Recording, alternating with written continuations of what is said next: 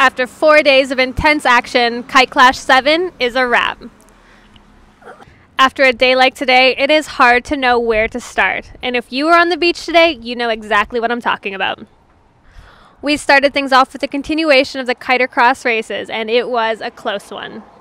With an unusual wind direction at the spit today, the kiter cross races were exceptionally difficult, and a few last-minute changes had to be made. So the final podiums ended up being hotly contested, and who won? In the women's, we had Corey Koens, and in the men's, Steven Akersdijk from the Netherlands. The entire day was filled with edge-of-your-seat excitement, but possibly the most intense 10 minutes in Squamish spit history happened in today's men's big air final.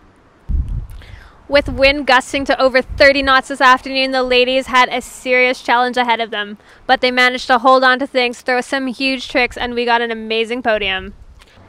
In first place, beating out Lauren Holman and Mary-Eve Maynard, was Corey Koens. The men's big air final was a sight to see, and if you were in the front row, you probably got closer than you ever expected. After a day of insane big air tricks, we narrowed it down to a 6-man final, and 5 of those 6 men have competed in the Red Bull King of the Air before, so you know how high the level was in this competition.